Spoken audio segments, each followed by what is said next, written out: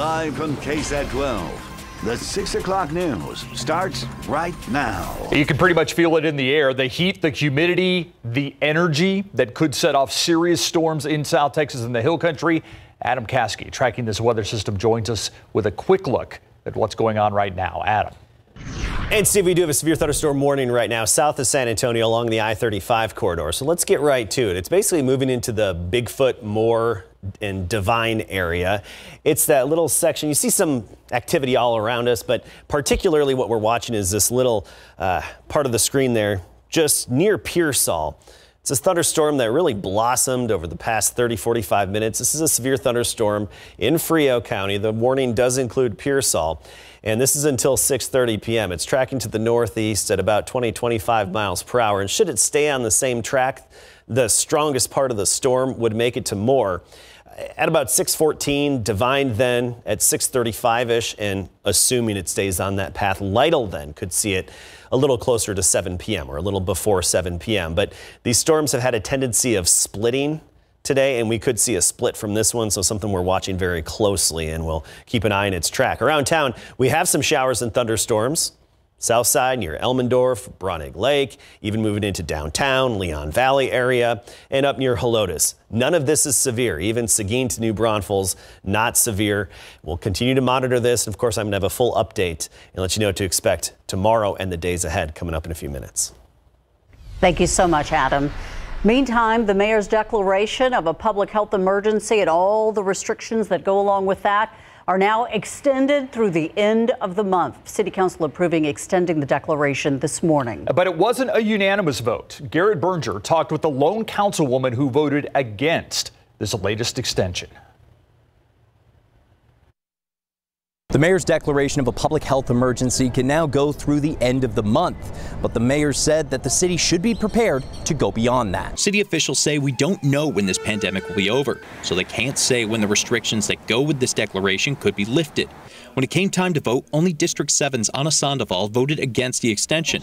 She told reporters afterwards that she supports the order, but she wanted to draw attention to other issues she thinks need to be considered that don't necessarily fall into the order. So you've got the order, and it's really just one piece in the whole response, right? Keeping people away is one piece of that.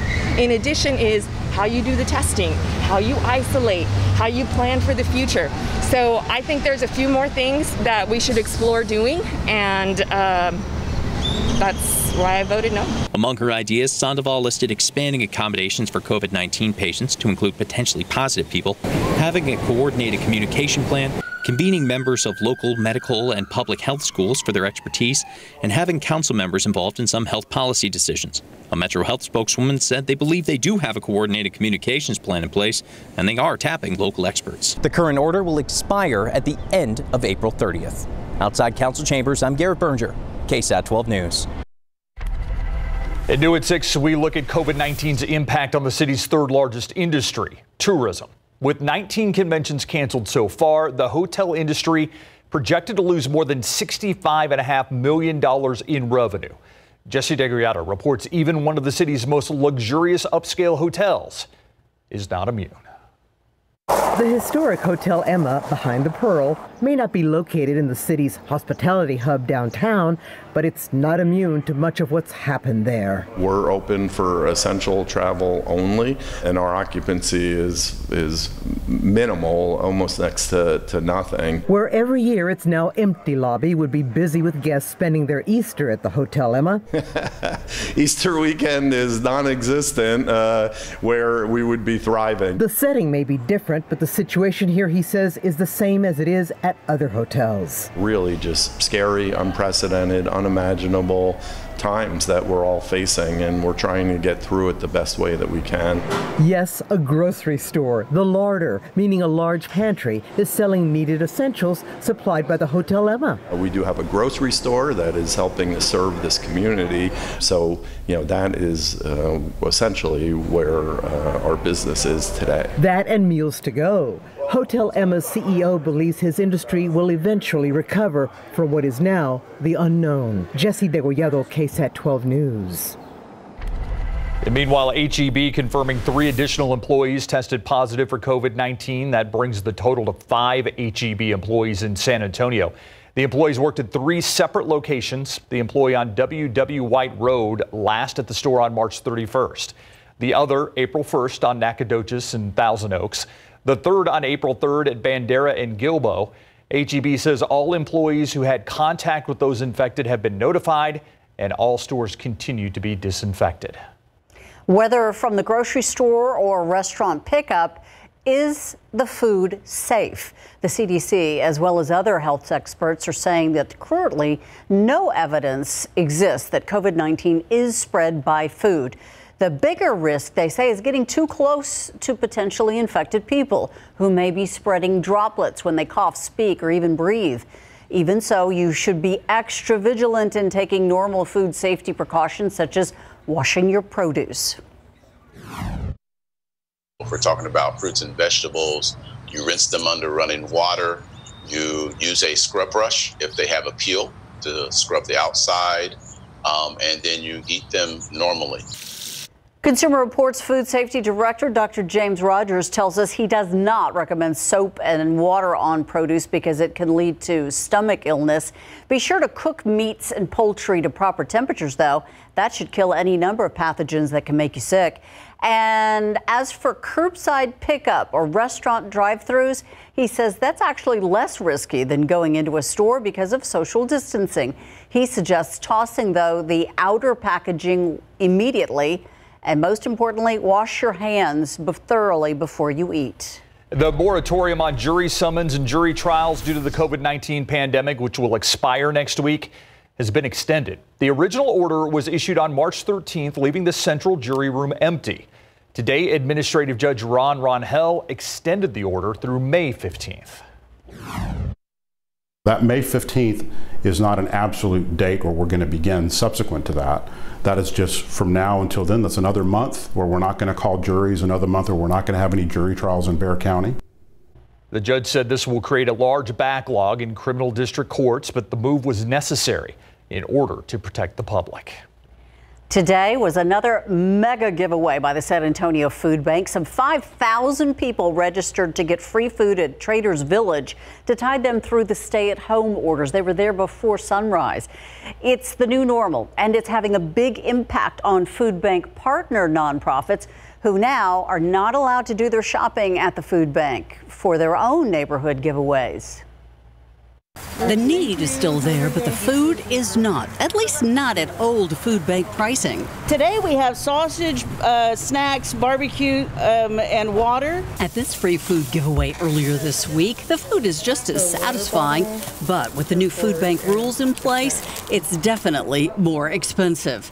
The meals, all 414 of them given away on this day, are cooked up with food bought at retail stores, not at the deeply discounted food bank, as it was before.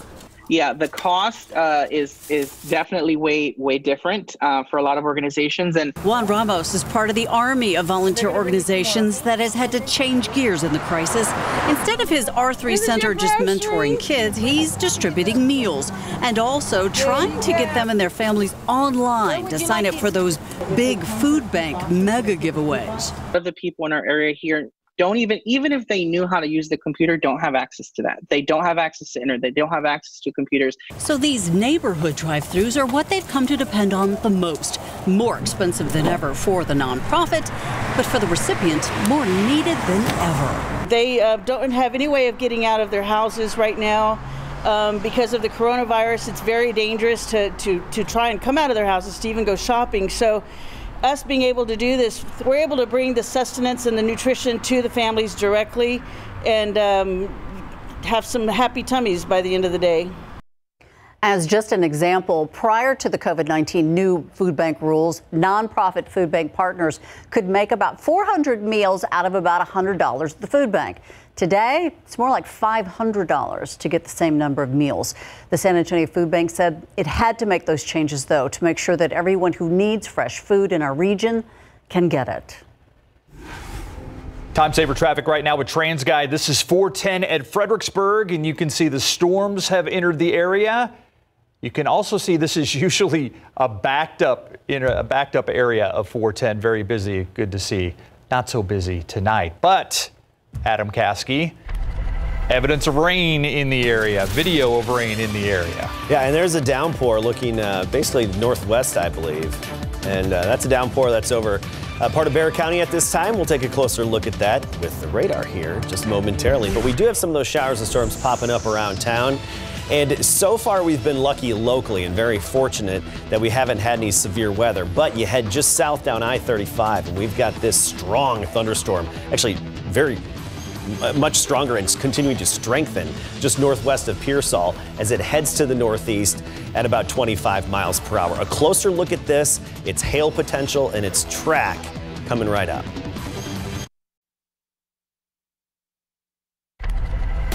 The pandemic taking a toll on the arts here in San Antonio. Coming up tonight, how you can help the San Antonio Symphony during these troubled times. We are about 20 to 30 seconds away from the daily briefing from San Antonio Mayor Ron Nirenberg and County Judge Nelson Wolf from City Council chambers. Just today, the extension of the restrictions goes all the way to April 30th, which is a big move for the city and the county, acknowledging that we have not yet perhaps met our peak of cases of coronavirus. So today, a big day that people have been waiting for. Let's listen in now. This is our daily update on COVID-19 in our community. 2 more of our friends and neighbors have passed away tonight of COVID-19. One patient was a man in his 50s with a history of underlying medical condition. The other was a woman in her 60s who also had some underlying health conditions. This is yet another reminder that this virus does not discriminate. We must all do our part to stop the spread of COVID-19, especially as we head into a weekend that is normally celebrated with our friends and family. As San Antonians, we're a tight-knit community that loves our extended family. But this Easter, we need you to love your family from a distance and remember that we can still be together while we're apart. Only gather with members of your household. And by connecting a little bit differently this year, we can all ensure that we come together again for Easter next year. When the numbers are updated on our website tonight at 7 o'clock, we'll have now 615 cases of COVID-19 in our community, and that's up from 554 yesterday. We have 146 travel-related cases and 182 community transmission cases. 217 of those confirmed cases are the result of close contact with another person who is already positive for coronavirus. 70 cases now remain under investigation. We are grateful that 92 people in our city have fully recovered from the virus. Tonight, 85 people are being hospitalized for COVID-19. 55 of those are in intensive care, and 42 people are on ventilators. We wish them all a very speedy recovery. Judge. Thanks, Mayor. You may remember, I believe it was Sunday, when the Surgeon General came on and warned us that we were entering our most difficult and saddest week. And he certainly was right nationwide. When you look at the death toll in a 24-hour period that ended this last Tuesday at 6 p.m., it was the highest that we ever had. We're experiencing deaths and we're experiencing problems here, not as much as it is in other parts of the nation, but we've got to keep vigilant on this. For those of you that are at home that have someone there that's showing symptoms, that may even have the coronavirus, I suggest you might want to take a look at Consumer Reports. There's some good information in there that you could use to help yourself. It's important, they say, if you're facing like that, to clean the surfaces that are frequent a lot, at least 3 times a day. Now, there's some household products that you have in your home that you could use. Bleach and hydrogen peroxide are certainly ones that you can use. And of course, we say over and over, clean your hands, warm water, and scrub hard.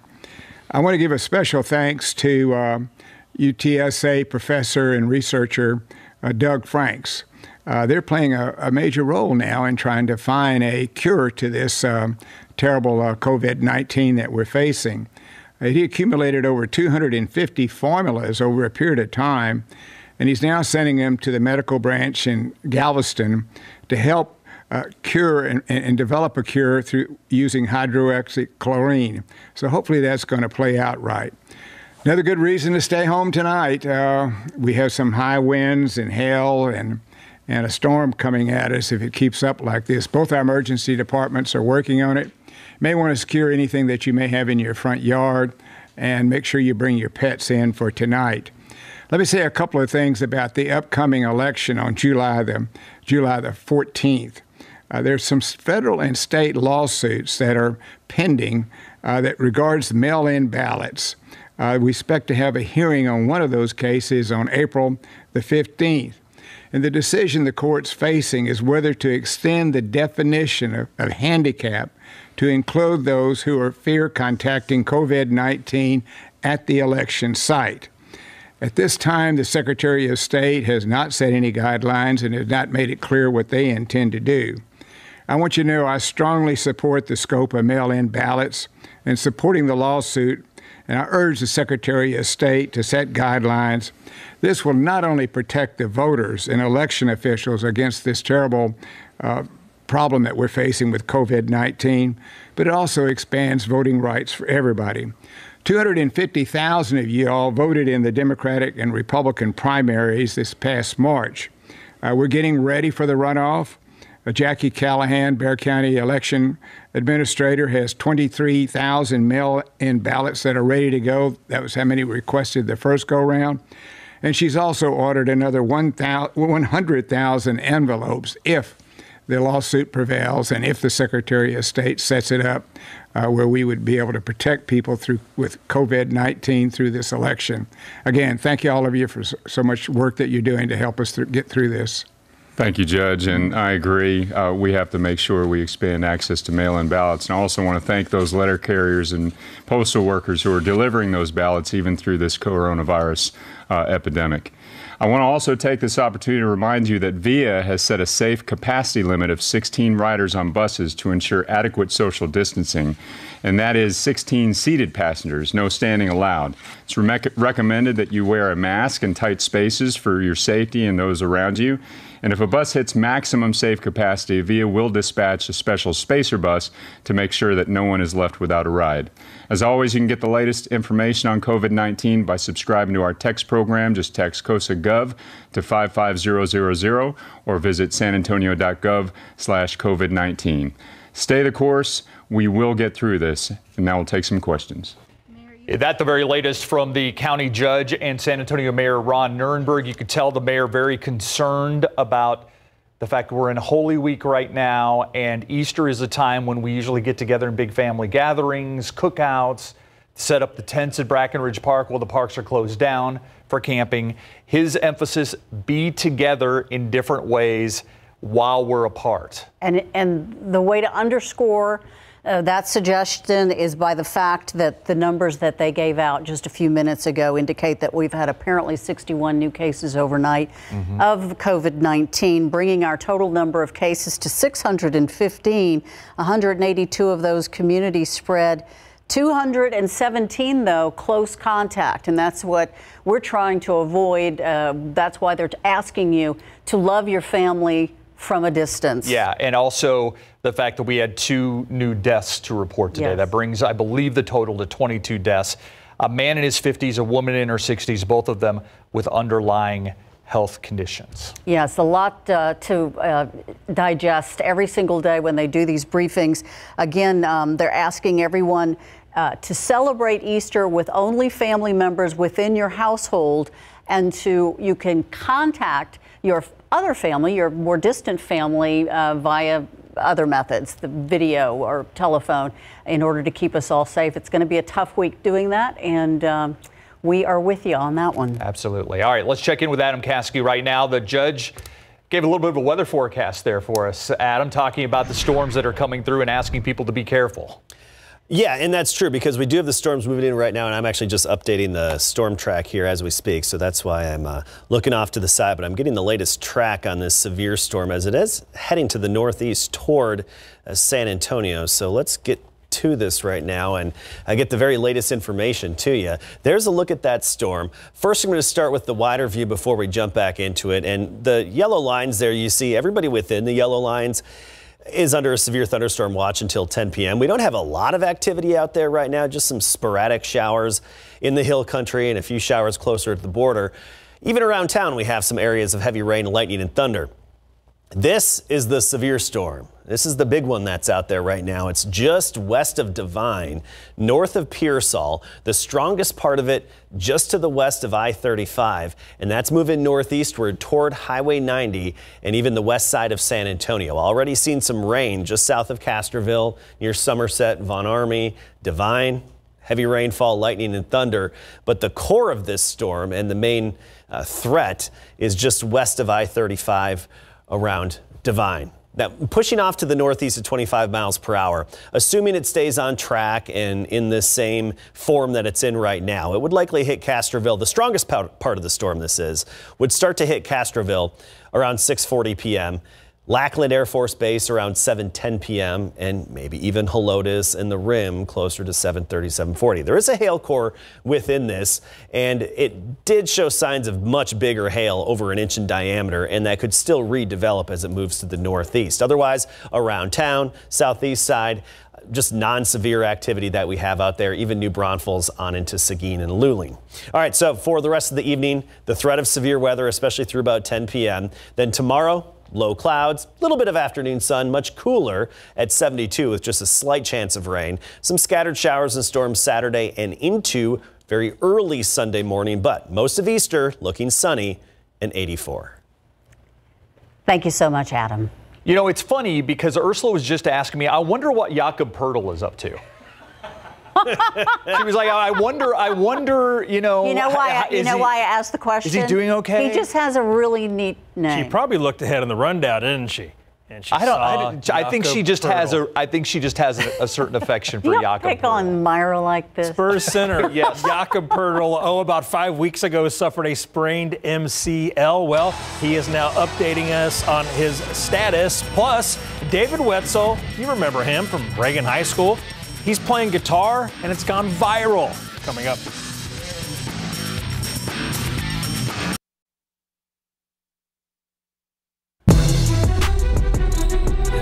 Spurs center Jakob Poeltl was having a nice season before suffering a sprained MCL February 29th versus the Orlando Magic. In 58 games this season, he averaged 5.3 points, 5.3 rebounds, and nearly 1.5 blocks per game. Now, he missed a total of 5 contests due to the injury before the season was suspended because of COVID-19. He's a legitimate rim protector and recently told an Austrian outlet his knee is ready to go after rehabbing here in San Antonio. Quote, although I have no experience with knee injuries, I expect that I will have no problems if the season continues, end quote. Poeltl also said he'd like to finish the season, but understands that the NBA can't resume play. The horse shooting challenge will go down starting Sunday night. The NBA and ESPN finalized a deal to televise the event featuring current NBA stars Trae Young, Chris Paul, and Zach LaVine. Players would be taped competing at home locations on indoor or outdoor courts and compete shot for shot in the traditional playground game. No dunking is allowed. State Farm will donate more than $200,000 on behalf of the participants to charities focused on coronavirus response efforts. 8 players will participate in the single elimination horse competition. The winner of Group 1 will face the winner of Group 2 in the finals. And Group 1 features NBA legend Chauncey Billups, current NBA players Mike Conley Jr. and Trae Young, and WNBA great Tamika Catchings. Group 2 has NBA great Paul Pierce, current NBA players Chris Paul and Zach LaVine, and WNBA guard Allie Quigley. Back in January, Baylor head football coach Matt Rhule left for the NFL and the Carolina Panthers. He took over a college program in disarray and in his 3rd season led the Bears to an 11-3 record and a Sugar Bowl appearance. One guy by his side during that time was former Reagan Rattlers head football coach David Wetzel. He joined Baylor in December 2016 as Associate AD for Football Relations. Via FaceTime today, Wetzel said Rhule did a great job while in Waco. Coach Rhule did a phenomenal job of leading. I think we recruited really well, which I'm proud to say that, we did that through the Texas high schools. Yeah. And we've got some really outstanding players on our roster. And some guys did a really great job of buying into the process and the brand. I just can't say enough about what our coaching staff did. Those guys came in here, many of them from far away places, and really bought into what Baylor stands for, what it could become, what it could be. And we just had a group of young men that did a phenomenal job of working their tails off to make it special. Back in late March, Wetzel tweeted video of himself playing guitar and singing a gospel tune. He wrote that he misses the players and Sunday Baylor football chapel. I just kind of felt led to play a song and just tell the players we missed them. But it really, it led back to Coach Rule felt really strongly during the 2019 season about every Sunday evening having a team chapel, which he had me lead.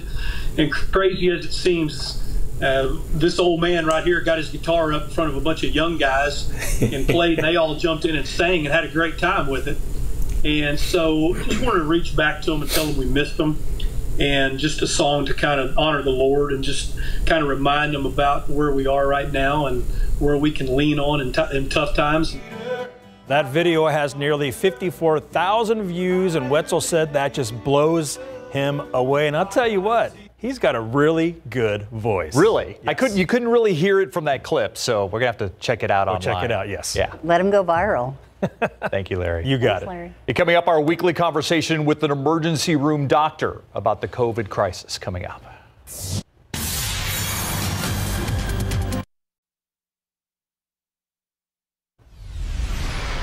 Segment of the show where we try and tease the facts out from a lot of the fear that's out there with coronavirus. We call it the Coronavirus Q&A, and pleased as always on Thursday to have Dr. Robert A. Frolickstein, an emergency room doctor, with us. Thank you, doctor, for being with us. And I feel like I ask you this every week, but the first question I want to know is, what are you seeing in the emergency room right now as it pertains to COVID-19? So, yeah, interestingly, not much has changed yet, which is a good sign. We have seen a little uptick in the number of patients that are suffering from COVID come to our emergency departments and be admitted to the hospital. But it's thankfully not been as rapid of an increase as many anticipated. And along the same lines, we're seeing a decrease in the volume of patients that we would normally still see. So that still concerns me. So again, if you think you need to come to the hospital, know that it is safe. We have ways of keeping you safe and isolated from any potential patients with COVID-19. So please, if you need to get our help, come get our help. Doctor, one of the questions that I have has to do with the idea that not as many cases are coming forward as we kind of expected, we were led to believe. Does this mean that we are closer to being able to reopen? And in your line of work, what does that mean, getting back to normal? How does that happen? So there's a lot wrapped up in that question. I think the reason we have not seen the dramatic increase of cases is frankly because we're doing a great job with the social distancing. That is what is flattening this curve. And so great job, everyone. Thanks for doing that. As to when we can reopen and regain normal life, obviously the easy answer is once we have effective treatment and a safe and effective vaccine. That's not happening anytime soon. We want to reopen, want to get back to normal sooner than that. And so that's going to be a big push on several public health areas that we need to push hard in order to reopen normally. The mayor earlier this week said that he would like to see people start wearing masks. I mean, he talked about the fact that he's not making it mandatory, but he is asking everyone that's out there to wear masks, not so much for their own safety, but for the safety of people who are around them. Do you welcome that change? I do. I think it's, and that's the key right there, is that it's really what you're doing by wearing a mask is protecting others. If you happen to be an asymptomatic or pre-symptomatic carrier, then you're protecting others from that spread. It's essentially an extension of social distancing.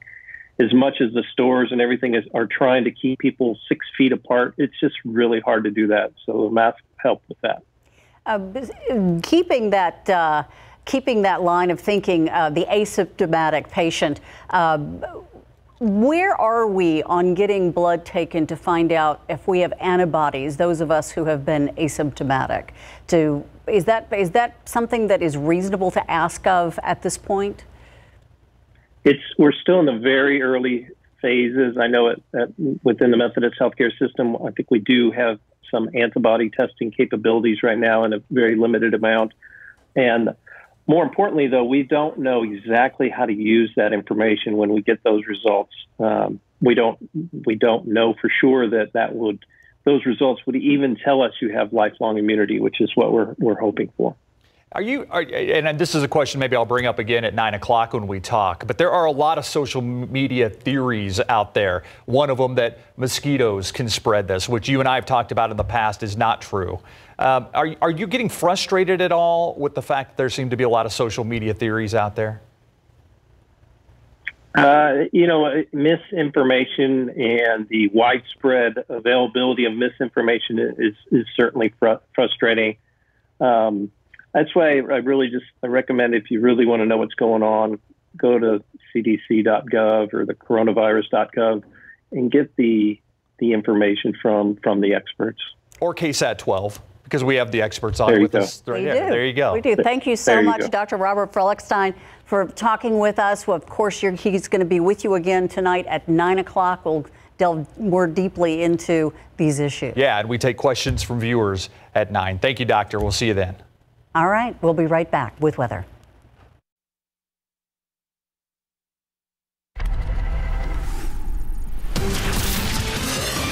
Take a live look outside with live cam, and there are storms in the area. Adam Caskey. Yes, we do have storms across the area. Nothing severe right now, but we do have some activity that's moving into San Antonio at this time, and still a severe thunderstorm watch that's in effect for parts of our area. So here's a look at our rain chances in the days ahead. Tomorrow, just a 20% chance. They jump up a bit Saturday and especially Saturday night, but then taper off again for Easter. As for rainfall out there, we'll take a close look at the radar and those thunderstorms coming right up.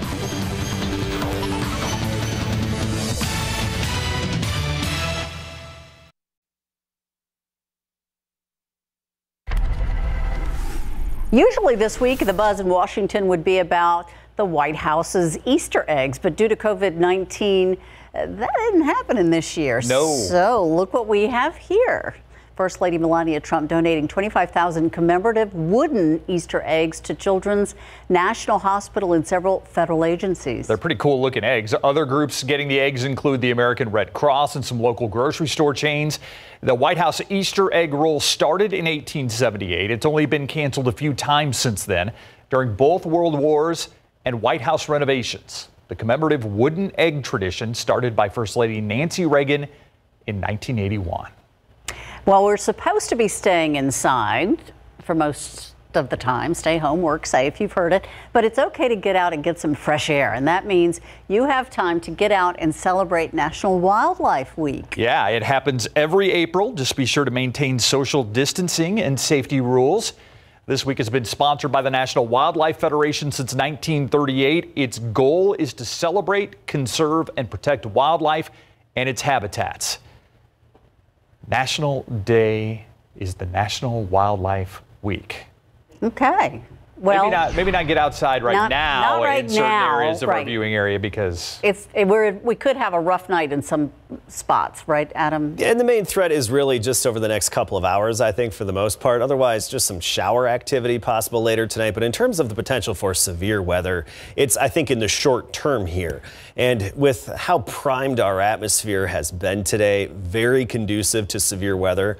We're lucky we haven't seen more. Okay, so let's take a look at what's out there now to talk about. Right in the smack dab center of your screen, that's the main thunderstorm we're watching. And that was a storm that had a history of likely large hail in Frio County west of I-35. But you notice now as we go through time and it moves toward Castroville and parts of southwestern Bexar County, even Somerset, Von Army area, out toward SeaWorld as well. It's starting to dissipate a little bit and fall apart. Still a lot of good rainfall with this and some lightning and thunder, but it doesn't look as threatening. And right now there actually is not a severe thunderstorm warning with this storm. It's moving into town where the cold front's already hit us, and the environment isn't as favorable for strong and severe thunderstorms, just more garden variety activity. Nonetheless, we will obviously keep a close eye on it. So here's a look at the still frame mode, and you see a good part of Atascosa County west of I-37 getting good rain. Southeastern Medina County, this is good rain, and you even head into San Antonio, right downtown.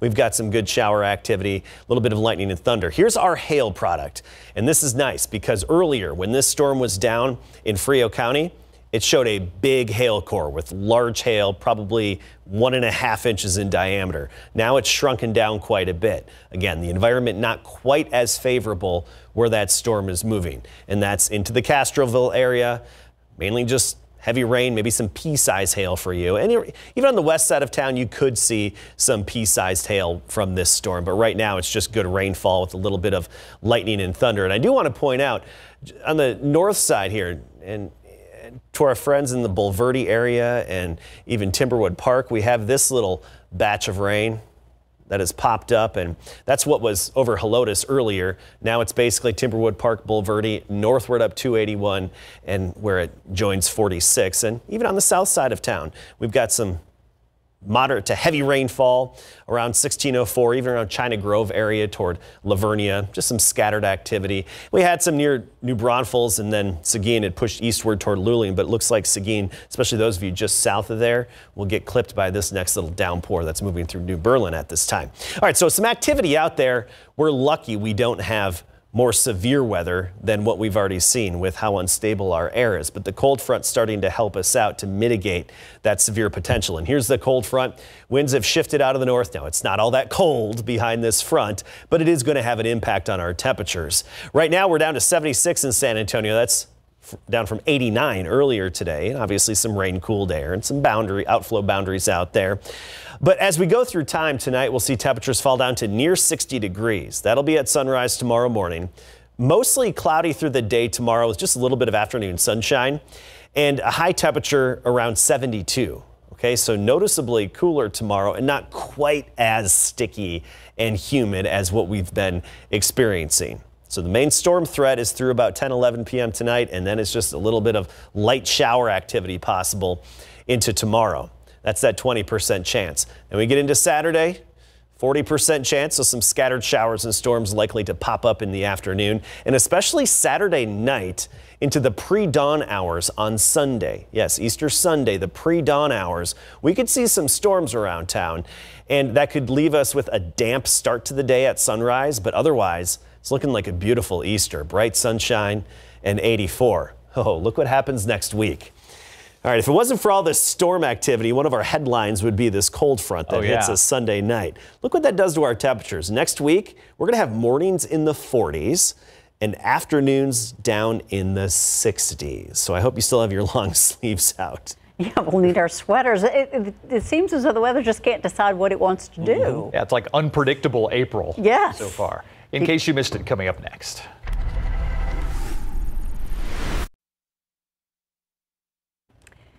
Here's today's In Case You Missed It. April 30th. As expected, that's how long the city council agreed this morning to keep the mayor's latest declaration of a public health emergency in effect with all of the current restrictions. The extension just gets the city's order in line with the states, counties, and other communities. Assistant City Manager Colleen Bridger said they're working with experts to determine when the pandemic could be over. She said there are many details they can work out about when they can start loosening restrictions, but it's hard to think that far in advance since we haven't hit the peak yet here. And she doesn't think this pandemic will be over in San Antonio by April 30th. I do think we need to prepare ourselves for the fact that we are not returning to normal on April 30th. 3 new HEB employees from separate locations have tested positive for COVID-19. There are now 5 stores where an HEB partner has tested positive. All employees who had contact with 3 individuals have been notified. All the stores, meantime, have been disinfected. The number of HEB partners who have tested positive is currently standing at 5. The San Antonio Food Bank taking its mega food distribution to an entirely new level at Traders Village. The event started at 10 a.m. this morning, but there was a line before the sun was even up. Today's mega distribution, the 4th for the food bank. The goal to send more than 5,000 families home with enough groceries for the entire month. A local distillery giving back to first responders amid the coronavirus pandemic. The Rebecca Creek Distillery in Timberwood Park began making hand sanitizer just under 2 weeks ago. The founder, Stephen Eisen, says he had all the tools and equipment needed to make the hand sanitizer. And not only is it helping out the first responders on the front lines, Eisen says it's also helping keep his employees working.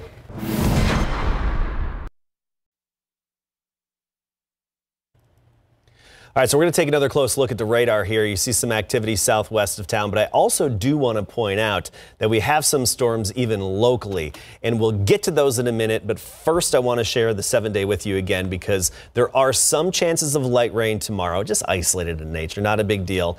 And then especially as we get into Saturday night through the pre-dawn hours on Sunday. And I really want to focus on next week. Yeah, Easter's looking okay. Most of the day sunny, 80s.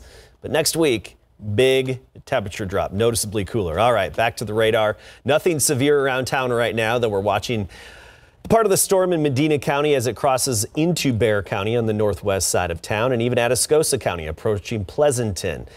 In and around San Antonio, some good rain, a little bit of lightning and thunder. Moving into Canyon Lake, we've got a nice little downpour. Nothing severe here. This is just a good shower.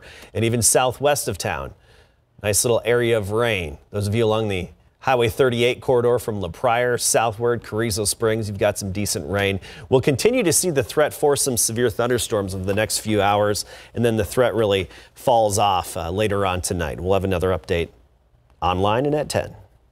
Thanks so much, Adam, and thank you for watching the News at 6 with us. See you on the Night Beat.